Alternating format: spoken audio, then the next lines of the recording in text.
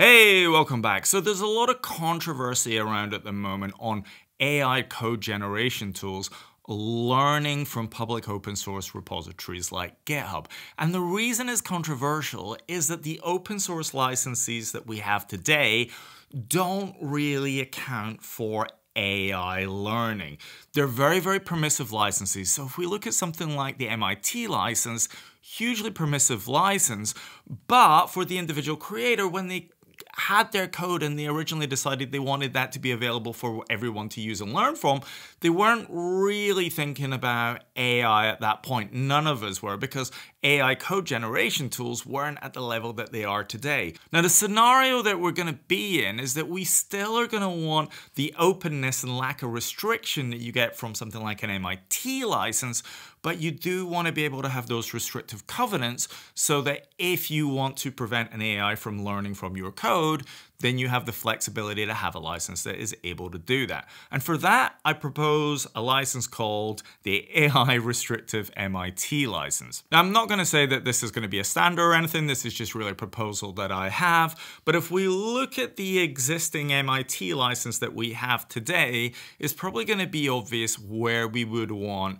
those AI restrictions to be placed. So let's take a look at the MIT license. You can see opensource.org license MIT is where it's going to be.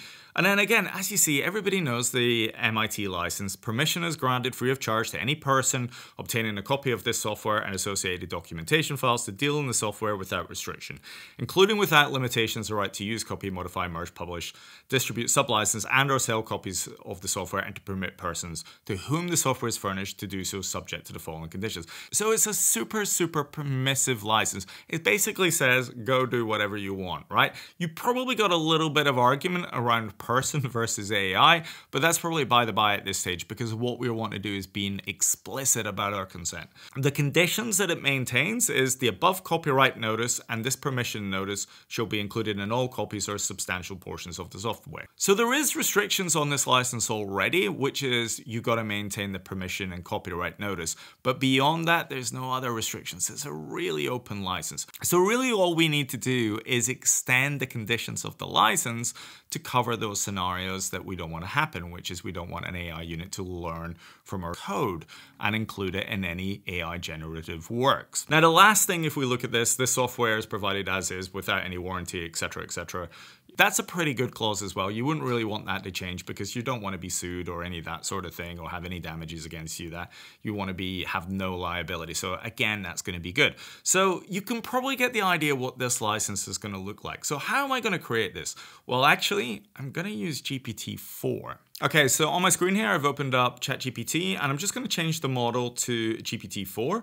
And what we will do is we're just going to ask it very, very nicely to create us a new open source license for code using MIT, BSD, or others, whatever fits the best as a base license. So I'm not saying use MIT as its base license, but you know, it can pick whichever one it thinks is good.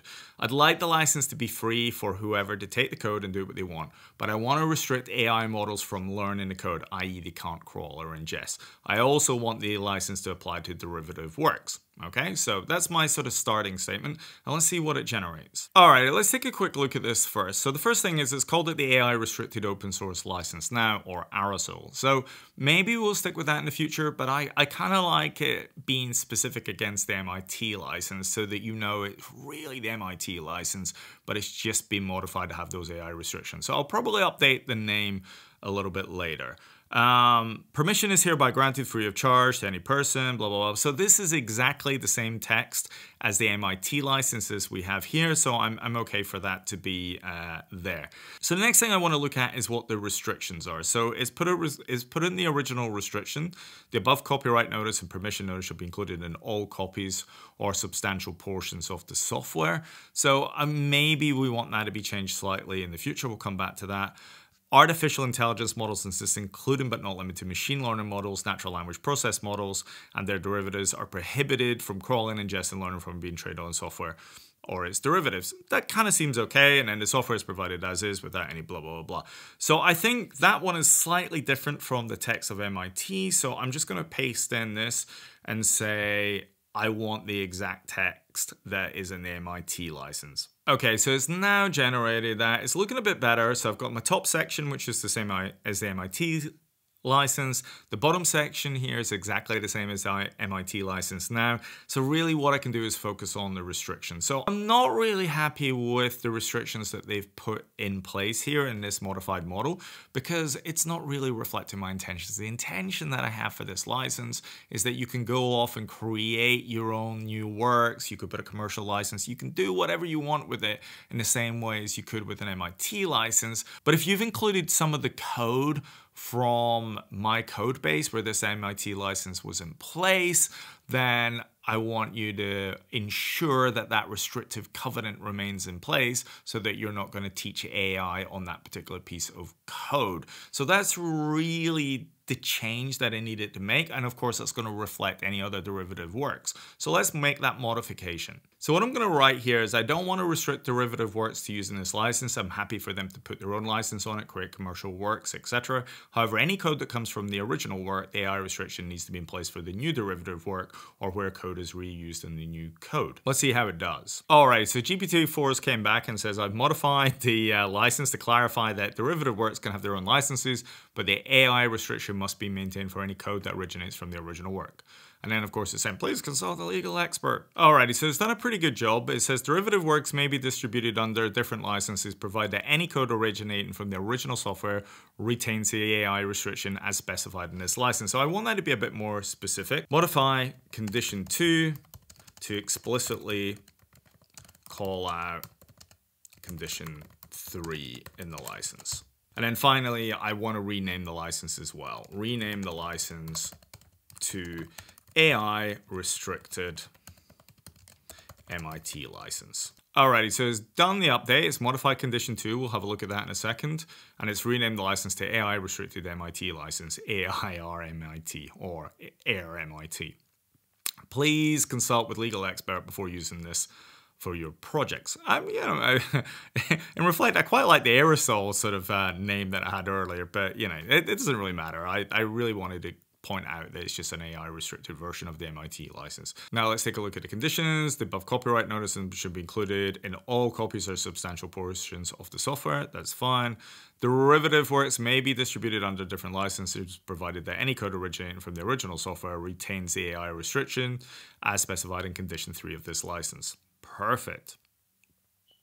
Artificial intelligence models and systems, including but not limited to machine learning models, natural language processing models and their derivatives, are prohibited from crawling, ingesting, learning from, or being trained on the software or any code originating from the software and derivative works. I think the last thing I want to do is just get number 3 to call out explicitly GPT type models. So I'm just going to say modify clause 3 to explicitly call out transformers and generative AI. Alrighty, so it's now generated that. It says artificial intelligence models and systems, including but not limited to transformers, generative AI, generative pre-trained transformers, machine learning models, natural language processing models, and their derivatives are prohibited from crawling, ingesting, learning from, or being trained on the software or any code originating from the software in derivative works. So I think that's a pretty good license. So there we go. What we have done is we've taken the MIT license, we've updated it to have AI restrictions. So if you're somebody who doesn't want to have AI crawling your code, then maybe this is a way forward. Now, I'm not saying that this will be the standard going forward. I'm quite sure that people much smarter than me will come up with some AI restricted licenses that can be used, which has been through legal and all that sort of thing. Anyway, regardless whether this license is used going forward or not, I think this is something that we have to look at in the industry, is how we extend our existing open source licenses so that we can be explicit. Well, I hope this opens up a conversation with folks. Maybe this license is useful, maybe it's not, but I'll catch you on the next one. And again, the last thing I'm going to say is I am not a lawyer. Please don't sue me, do whatever. If you use this license text, seek your own legal counsel, whatever. All right. I hope this video has been useful. Catch you on the next one.